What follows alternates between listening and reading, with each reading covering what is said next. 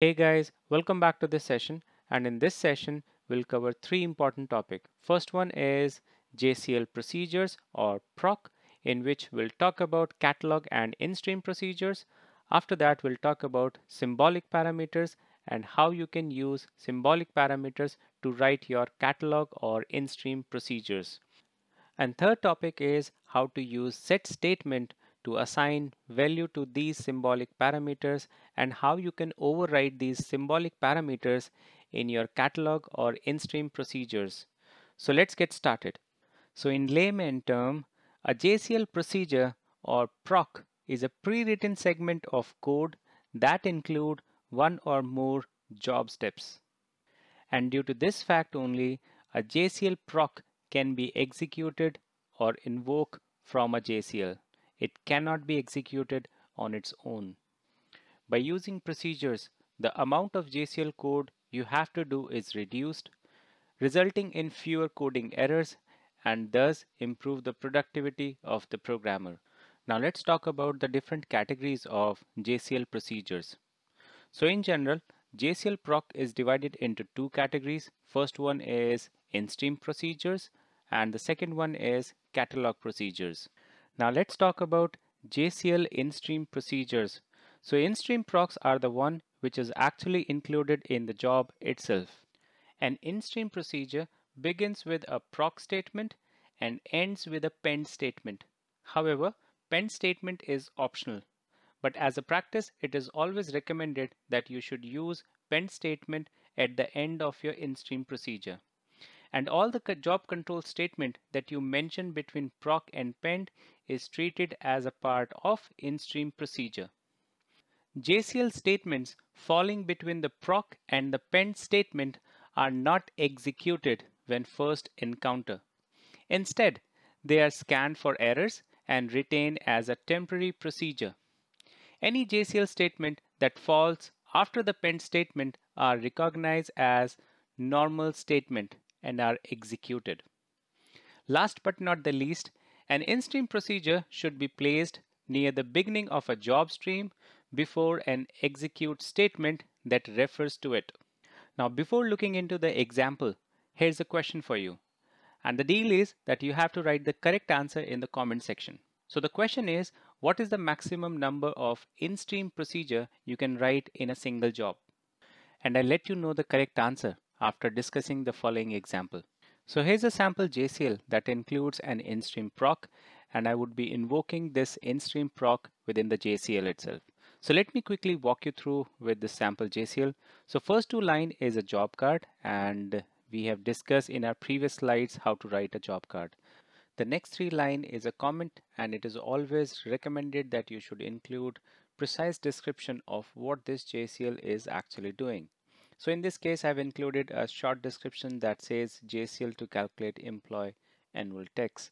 After that, you have in-stream proc, and the proc begins with a name and a proc keyword.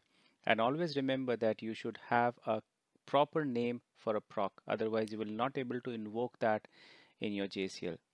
After that, you have a couple of job control statement, that is an exe statement to execute a program, that is EMPATAX.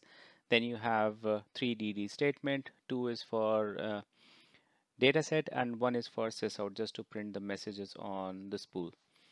And then you have a pend statement, which is actually mark the end of the in-stream proc. However, it is optional, but it is always recommended that you should use pend statement so that you can clearly make out that this is the in-stream proc. And finally, you have step 01, which is actually an execute statement, and it is invoking the in-stream proc that we have defined in the JCL. So again, it's pretty simple. You need to just write the step name followed by an execute statement, and then you can just specify the proc name, or you can use proc equals to proc name. It's your choice. Now it's time for the answer. So the maximum number of in-stream proc that can be included in a JCL is 15. So let's see how many of you have got the correct answer. Now let's talk about the catalog procedures. A catalog procedure is a series of JCL statements that are stored in a partition dataset or a proc library. catalog procedures can be invoked by any JCL on the system. However, if you're using an Instream procedure, then that procedure can be invoked from a JCL in which it is defined. So that's a basic difference between Instream proc and a catalog procedure. Now the catalog procedures can be stored in system procedure library, that is sys1.proclib. However, this library is used to store IBM supplied catalog procedures. You can also have catalog procedures in a private library. The name of the catalog procedure is its member name or alias in the library. So before discussing the catalog procedure example, let me ask an interview question. And if you know the correct answer, then write down in the comment section. So the question is that let's say you have created a catalog procedure and you have stored that procedure in your private library. Then how will you invoke this catalog procedure with the help of a JCL? Now let's focus on the example. The following example has two sections. The top section is a catalog procedure and the bottom section is a sample JCL that invokes this catalog procedure, which is stored as a part of a PDS member. So the catalog procedure again start with a proc and end with a pend statement. And all the statement that is included between proc and pend statement is treated as proc statement, and they can only be executed when the proc is invoked with the help of a JCL. Now let me explain the second section of this example. So here's a sample JCL that will execute or invoke the catalog procedure that we have discussed in the above section. So the JCL has two important steps. First one is job card, which is used to specify the information related to your shop. After that, you have comment section, which is used to specify what the job is actually doing. And after that, you have an execute statement, which is actually executing or invoking the proc, which is stored in the system library, that is sys1.proclib. So far we have discussed what is a catalog procedure and how you can invoke a catalog procedure if it is stored in system library, that is sys1.proclib. Now let's try to find out the answer of our interview question, that in case if you store a catalog procedure in your private library, then what is the way of invoking? Are you do it in the same way or do you need some additional steps? Right? So here's a sample JCL once again and a catalog procedure, but this time the catalog procedure is stored in my private library, that is tpt.prod.proclib. Now if you look at the JCL, so JCL also has the same number of steps, that is a job card, comment section, and then execute statement. The only additional step that I've included in this JCL is JCL LIB order. So JCL LIB is actually used to provide your personal PDS where you have stored the catalog procedure.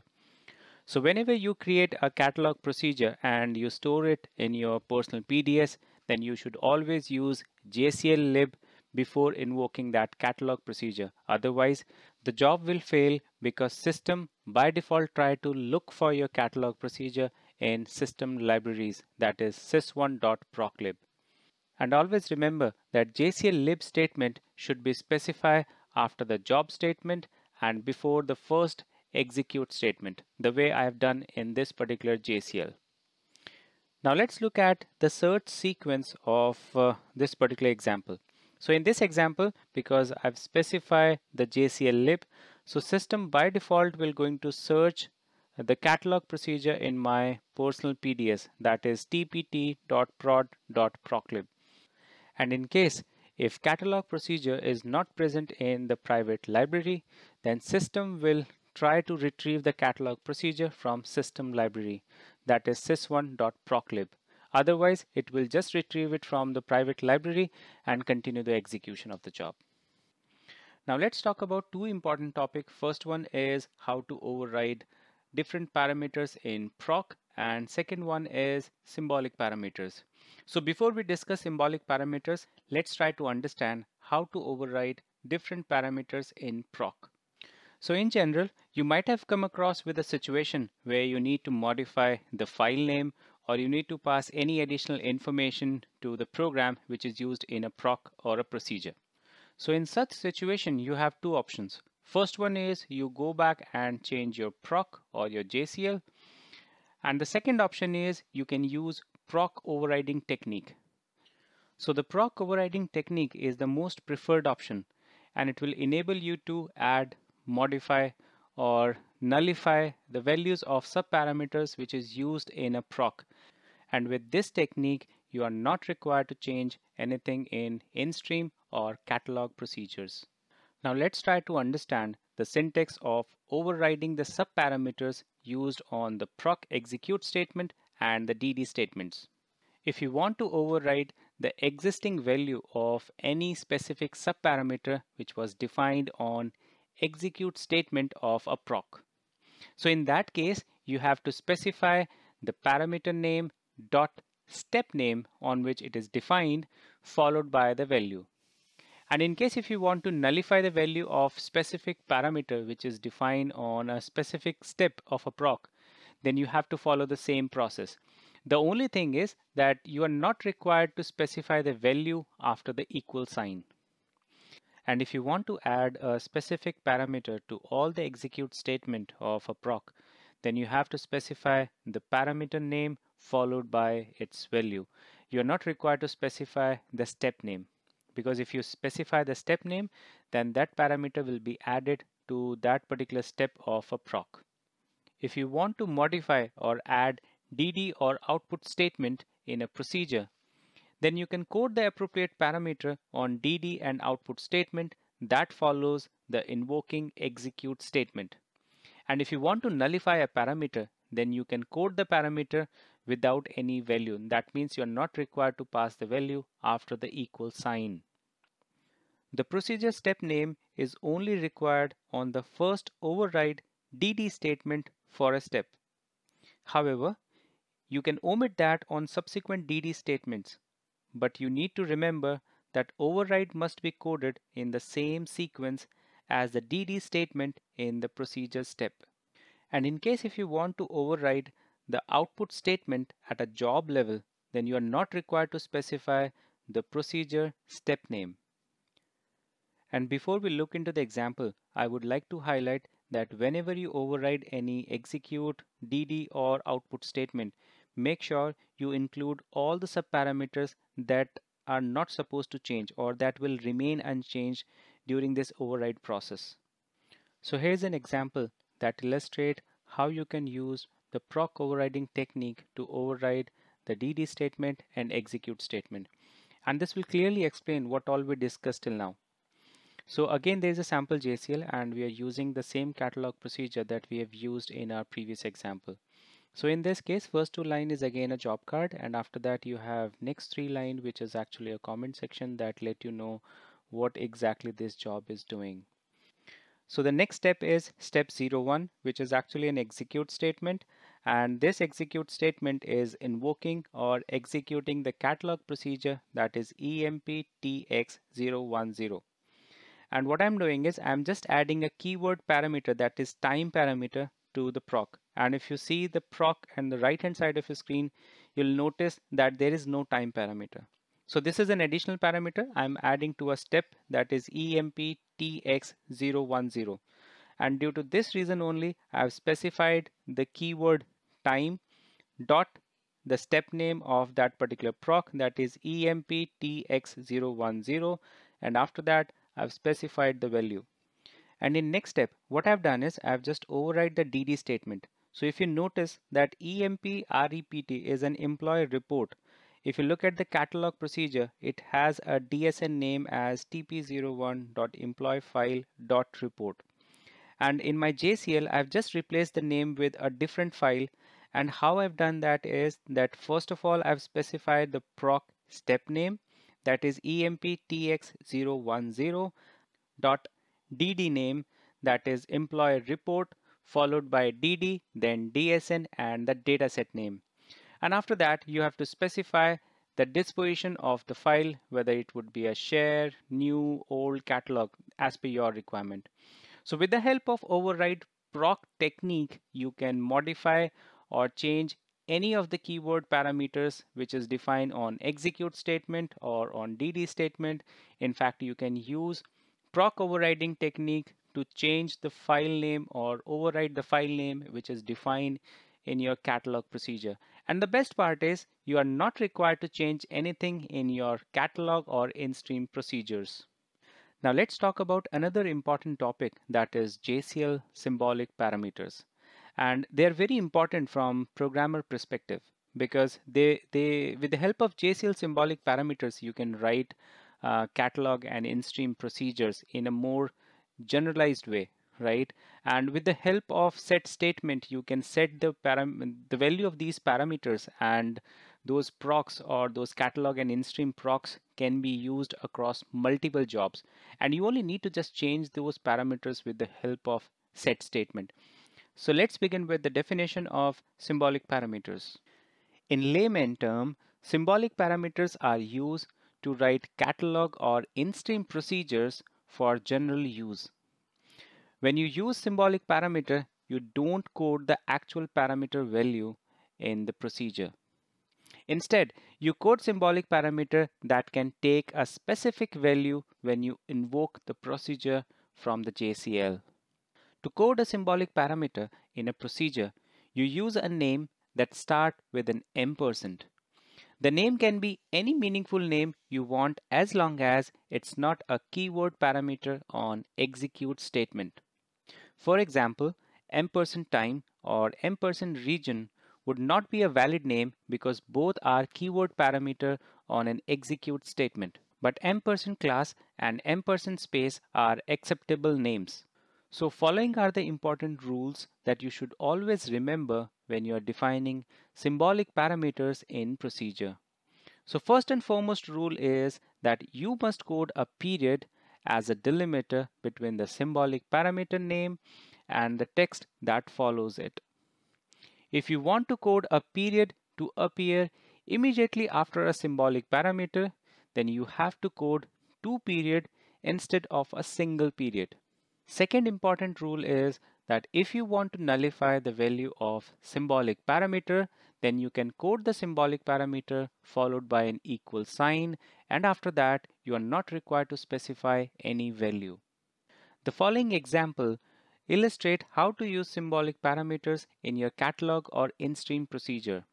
So in this example, we have a catalog procedure which is stored in system library, that is sys1.proclib, and the catalog procedure name is emptx010.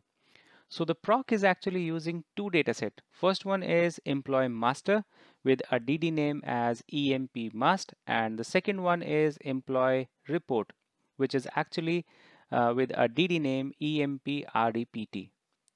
If you look at the dataset name, you will notice that instead of using a high-level qualifier, I've used symbolic parameter. So in this case, the symbolic parameter is %prq dot, and I pass the value of this symbolic parameter when I'm calling the catalog procedure. So if you look at the JCL, sample JCL, which is given underneath, so there's a step 01, which is actually an execute statement, which is invoking the catalog procedure, that is emptx010. And after the name of the catalog procedure, you have comma followed by the value that I want to pass to these two particular symbolic parameters. So I've passed the value of class as f, and the value of PRQ symbolic parameter is TP01.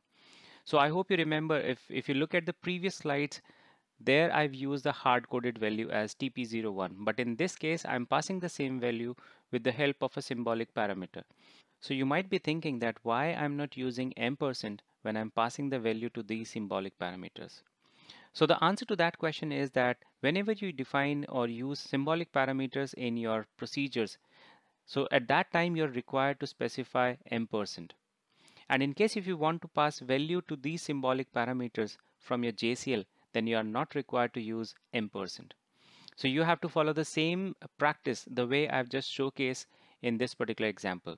The beauty of symbolic parameter is that you can write your procedure in a more generic or generalized way, and it will help you in using those procedures in multiple jobs by only changing the value of symbolic parameters.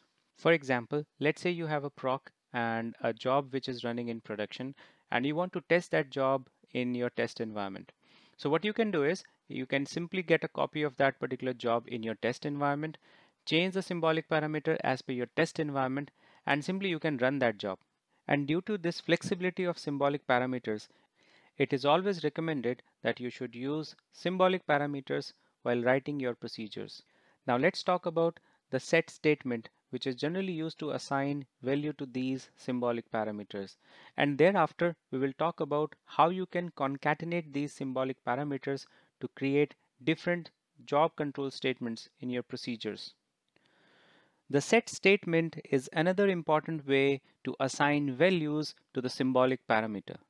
In contrast to a proc statement that assigns default value or a procedure invoking execute statement that provides runtime value, the set statement lets you set the value of symbolic parameter at any point or time within your JCL. But remember, the set statement value can be overridden by any value that are assigned in a subsequent proc or execute statement in that job. Now let's talk about the syntax of set statement. So the syntax is pretty simple and straightforward. You have dd name, after that you have set keyword followed by symbolic parameter. After that you have to specify the value that you want to assign to that particular symbolic parameter. And similarly, if you have multiple symbolic parameters, then you can use comma to provide other symbolic parameter value. So if you look at the example, so again we are using the same example. So we have a catalog proc which is stored in a system library that is sys1.proclib, and we are using a symbolic parameter that is %prq and %class. And if you look at the JCL, and this time what I've done is I've used the set statement to assign class value as f and prq equals to tp01. And if you notice the step 01, which is actually an execute statement to invoke the catalog procedure, that is emptx010. So on this step also, I've specified the symbolic parameter class equals to g. Now in this situation, the value of class parameter which was specified on execute statement will going to override the value which was specified with the help of set statement. So this is an important point and you should always remember that. Now let's focus on how to concatenate symbolic parameters with constant value or with any other symbolic parameters, and how you can use this symbolic parameter concatenation to generate various DD statements or execute statement in your catalog or Instream procedures.